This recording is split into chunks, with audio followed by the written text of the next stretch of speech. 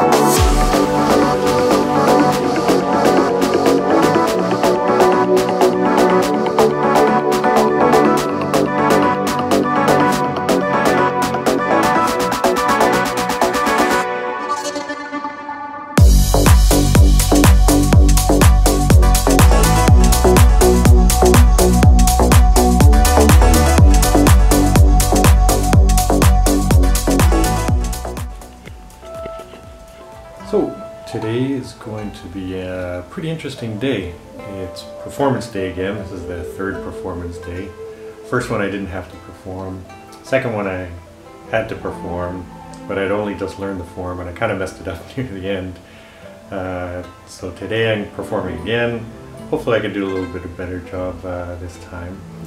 But after the performance I'm going up right into the top area of Wudang Mountain to try to visit as many temples as I can on the way up and down.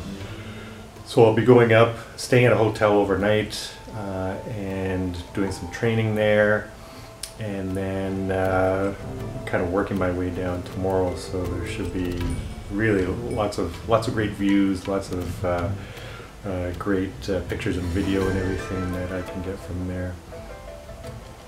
And what might happen too is I might be going up with one of the disciples of Master Yuan, and it's a possibility that we'll be doing a demonstration on the mountain as well, which would be kind of neat.